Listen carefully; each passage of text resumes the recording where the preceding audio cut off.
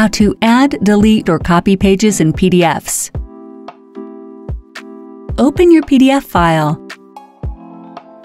Tap Page Management icon to reveal all the page editing features.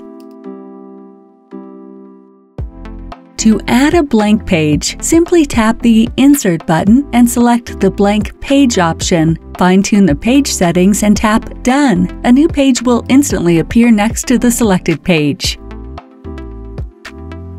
If you need to remove one, select a page or a few pages and tap Delete.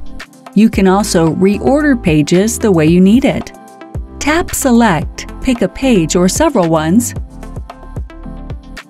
Tap and hold and move them using simple drag and drop.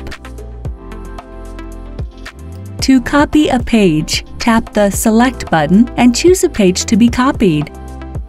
Tap Copy, then Paste, and place it by tapping the new page frame. Your pages are set.